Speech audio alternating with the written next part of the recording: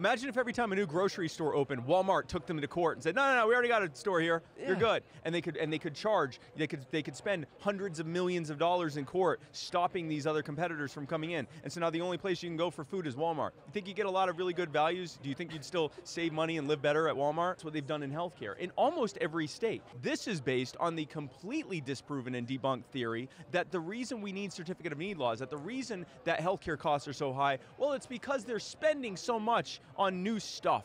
And when you increase the supply, there's no way that increasing supply leads to prices going down. That's foolish.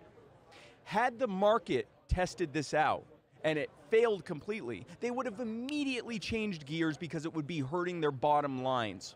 But because it's the government doing it, you've got to get politicians to admit that they were wrong, which means you basically got to wait for all of them to die